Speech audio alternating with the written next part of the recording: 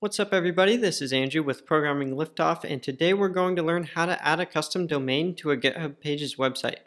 So I've got a repository here that has GitHub Pages enabled. If I go to the settings and then scroll down, I can see that the site is published at this URL. In this video, I'm going to show you guys how to replace this default URL with your own custom domain. Now, if you don't have a GitHub Pages site yet, I made a video to show you how you can create one, so click the link in the top right or click the link in the description of this video to get your site created, then come back here to add a custom domain to your site.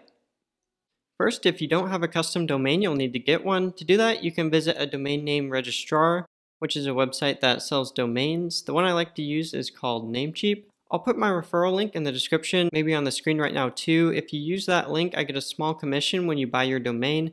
That helps support the channel and helps me create more tutorials for you guys, so I'd appreciate it a bunch if you use that link. Once you make it over to Namecheap, you can search for your domain. If you have a domain in mind, you can search for that one. If you don't know what domain you want yet, you can search for your full name to see if that's available, or you can search for a nickname, your Twitter handle, or maybe your gamertag. For mine, I'm going to choose Programming Liftoff. And then you can also search for a specific TLD, which stands for top level domain. The most common TLD is .com, but another cool one is .dev, so I'm going to go ahead and search for a .dev domain.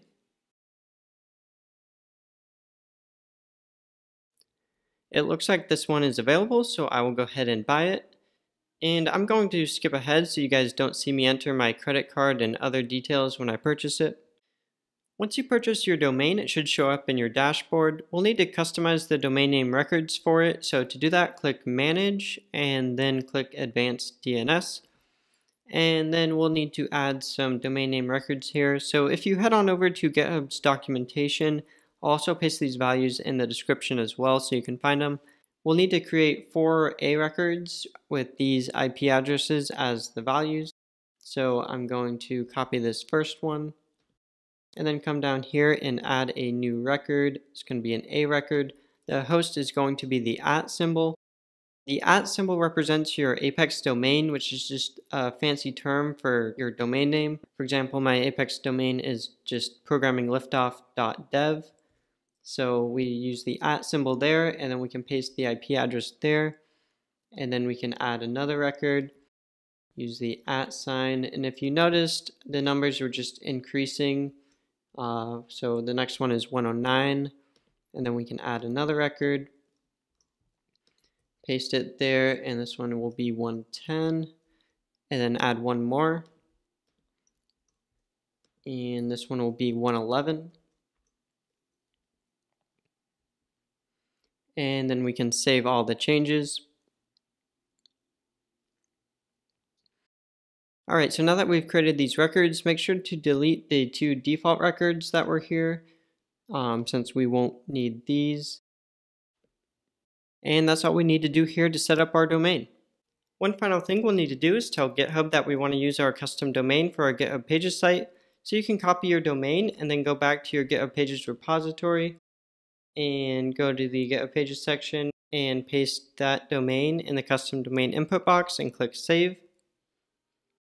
And then one more thing I like to do is make sure that the enforce HTTPS box is checked. Sometimes it makes you wait a few minutes after adding a custom domain before you can check it, but in my case it's already checked. So now your custom domain is all set up. If you visit your custom domain, it may or may not be working yet. So I'm going to visit mine, and it looks like mine's working.